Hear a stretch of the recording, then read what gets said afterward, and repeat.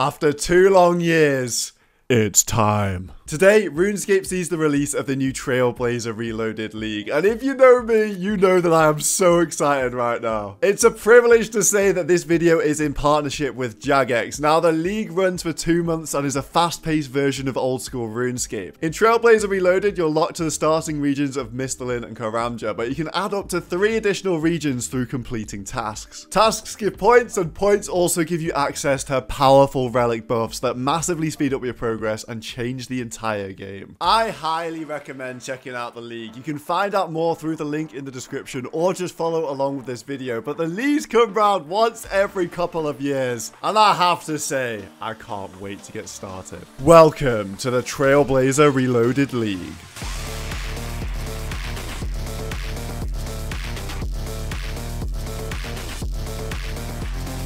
Alright, here we go. I've been waiting a long time for this. Trailblazer Reloaded. Oh, I'm in! And now to choose the first relic. And for me, I only have to read the titles to know what I'm choosing. Trickster! How can I not pick Trickster? Let's lock it in. It helps me with thieving, with hunter, with firemaking, and agility. There we go. 58 points till the next area. We can start making some moves. Now, the Sage's Greaves are really important for agility, because if I run around, they're going to give me some XP. Wait for it, wait for it, wait for it. There we go. The second coolest thing about Trickster is you can automatically pickpocket. Hands off the keyboard right now. I'm just going to rob this guy of all his money. AFK thieving. That is going to be so nice. What's even better, you get more coin pouches than usual. So now I'm level 10 thieving. I've just been chilling this whole time. I'm just letting it run.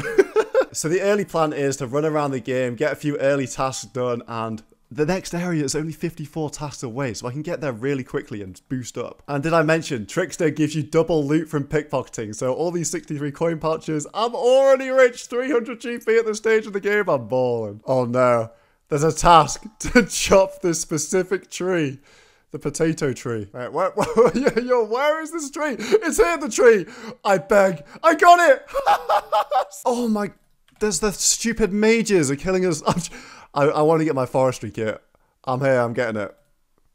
Yes, very nice, very nice. So anytime I see a forestry event, I'm going to partake, and that's going to get me some points. So I need to keep on the lookout for that. All right, running around Drainer rooftops 10 times is a task, and that's going to train my agility up. And the Trickster boots, the Sage's Greaves, they scale with your agility level. So let's get the ball rolling with those. All right, there we go. 10 laps done, which is a medium task, 40 points for that. And now the boots are giving me more XP per drop. I'm 26 agility, so they're giving me 85 now. It's going to scale up quickly. Also, every shop is always full stock, so I can just spam buy wines and they never disappear. That's so OP. There's no way. I have to dance in the graveyard. Bit disrespectful. Never seen before content. I'm rich. It's actually just injecting dopamine into my veins, seeing an agility XP just pop up just for running about this game. What's cool that even though the starting areas are small, everybody has Fossil Island unlocked, so you can come straight here for all the great skilling activities. And you can come pet this good boy. Oh yes, the panning tray is here. Everyone was saying the panning tray would be super busy to get a free medium task, but I'm panning for gold. Well, it's actually panning for a Jade. Hey, the Jade, 40 points. That's such a free amount of points from that. So one thing that's cool about leagues is you can go onto the area interface and then you can teleport to that area. That's how you're going to get to some of your areas, like Karamja, for example. Look at this flame animation. Yo, Trailblazer is reloaded. And it puts me on the beaches of Brimhaven. Lovely. And this, my friends, is my final task to unlock my next relic. Let's have a look. Fairy's Flight or Globetrotter. Now, Fairy's Flight allows you to teleport to any fairy ring instantly and any tool leprechaun. You know the ones that stand next to the palm patches?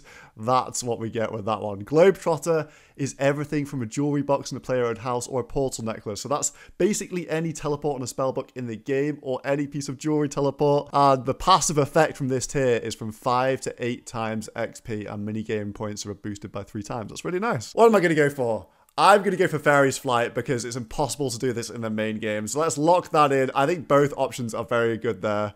I get a little mushroom that I can use to teleport places. Tool leprechauns. Oh, that is cool. There's a whole list of them. All right, let's use this. Let's go to north of Seth Groat's farm.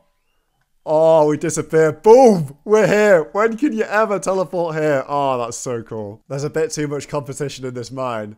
I don't have access to 3 ticking, but I can 4 tick things in here. It's kind of wild. I'm trying way too hard. Another crazy part of Trickster, you can never fail to light logs, and you light 9 at a time. Oh, that's so big. And with that greater demon kill, the final task I need to unlock a brand new area. That took less than an hour, which is crazy. Oh, I'm still ropey on my other regions. The only region I know I want to pick is the desert. We're gonna be a desert boy. Kandarin Desert, lock it in. Give me that. Oh, it looks beautiful. It's the only region I'm convinced of, so I'm taking it first while I think of the other regions still. And there's only actually 73 tasks until my next area, and 260 points till the next relic. I feel like I'm just speeding through the game right now. I'm doing a bunch of really easy tasks, just checking them off my list. Right, here we go. I need to get the baby blue dragon on me first, run over here, and then I'll be able to safe spot the big boy. Okay, that plan worked on paper, and it worked in practice. This is a cool teleport straight to this patch to get me to drain a mana. Very interesting, the leprechauns. And this is where the 8 times XP kicks in, straight to 40 attack. Oh, they found him, the dog. We had to touch this disgusting guy. Oh, wait, with that, I have enough points to unlock my tier 3 relic. I literally just picked up a pineapple for that. Right, this is a huge choice to make. So Banker's Note means that you can note items anywhere in the game and unnote them anywhere in the game, which sounds absolutely crazy. But then Fire Sale is also crazy. It's infinite gold, infinite GP to spend on whatever you want. Now, the way I see it is Banker's Note is for the long term. Fire Sale is for the short term. Now, my goal is rank 1, obviously, and try and become the first person to unlock all the relic tiers. And I'll tell you what, it's quite a long road. There are 8 tiers. So I'm going to go for Banker's Note. I might regret this. I'm going to fall behind for the next couple of days. But Banker's Note, I hope it shines through. I've locked it in. I was so tempted by Firestarter. Oh, we get the Crystal of Teleport Memories thing as well. We get Last Recall now. Oh, that is brilliant. Right, so Banker's Note, watch this. Bam. Noted Shrimps. Bam. Unnoted. Anywhere in the game, it's going to be so OP. I will fall behind for now, but we'll be catching up. If you didn't know, you can use the Crystal of Memories to teleport back to where you've just teleported away from. So I've just teleported from the Grand Exchange, and I can teleport back there if I clicked it right now. However, at the moment, it's a bit nerfed. It has a cooldown, and I get rid of the cooldown by training up my total levels. Currently, the cooldown is 6 minutes, so it's not too good at the moment. Wait, this is actually so weird. The loot's getting doubled and noted. It's kind of crazy to see. I needed those guavs. That's nice. Oh, you also get double clues, and they're in a box. That is going to be so useful later on. I just can't get over how good this actually feels in the early game. There's my first level 50, and I can AFK there doing guards for pouches. A staple of every new account, the museum quiz. Give me all an XP, and it is a task, of course. Oh my, look at the worlds. They're all practically full right now. Leagues is boom and it's popping off. Bro, I haven't even been to Algrid yet. I'm just checking off all the tasks I had written down. And I've only got 33 to my next area. I've literally haven't touched this entire desert. But I figure I may as well stick to my plan, knock out all the easy tasks, and then see where we're at. Oh, this is so chill for early smithing. I can just spam this shop and note them like this, the Banker's Note. I love this game, man. I love this game. It's so good. Banker's Note again. I've got all the items I need. Oh no. Oh no, oh no. Look at this, the entirety of Terrain on fire because everyone has the Trickster 9 fire relic. Oh yeah, and Trickster gets even better. You can't fail on Hunter Traps, and it's better at luring chins. Hey, I've unlocked my final tier. What did I even do? I killed 3 chickens in 6 seconds. What? That's a task. I was trying to get some bones. Tier 4 is the big one. It's where you choose your combat style. Range, melee, or mage. Now, I went melee last Trailblazer, so I don't want to do that. And I quite fancy being a superior sorcerer. So I'm going to lock in mage as my double attack speed style, as my saving rune style. I got a rune pouch. I get an arcane grimoire where I can change spellbook. How does this work? Oh, I can just change to ancients just like that. Okay, I'm a mage. It's confirmed. All right, watch this. I'm about to light up these chickens like you've never seen before. Oh, look at it. It's 2-tick. 2-tick mage. So what all the combat relics do is they turn your attack speed from 5 to 2 for most things. well, mage is the only useful one. Nothing like playing the game properly, eh, guys? So now that I've done Rogue Trader, I'm going to invest in some nature runes. Let's buy 50. Go on then. I saved 90% of my runes, so these are going to last me about 500 casts. The demon has been slain. Demon Slayer done. 40 points. And this Alkin is going to start really paying off soon. I can just run around the game, use barely any runes. We're going to be training the mage up. 0 time spent. I didn't do this task earlier because it was taking so long. I thought I would save it until I have the Giga spells. I barely touched the desert and I'm 12 points off the next area, so I feel like I may as well just go and unlock that one. Why are there no roofs on the rooftops? And with that, I have now unlocked a brand new area already. I can't believe it's been so quick. It's been less than 4 hours. 2 areas in. I feel like I've barely explored the desert, but now I get to pick another one. And I didn't expect it to be this quick. Oh, what am I going to do? What am I going to do? I'm going to go basic bitch. And we're going to go Kandarin. Desert, Kandarin. And then the third one might be a bit of a spicy one. Kandarin works well for the Tormented Bracelet, the Occult Necklace, when we eventually get all our good PVM gear. I'm obviously thinking about the long run here. But Kandarin is a very good area for the medium game. So many good things. I now have all the info I needed to get over 100 kudos. And teach me in some skills. 20k crafting, 20k mining. That's how I've kicked off those stats. Barely touched them up until now, but we're looking very nice. And now I've leveled my crafting, I can kick off the Gemscape method.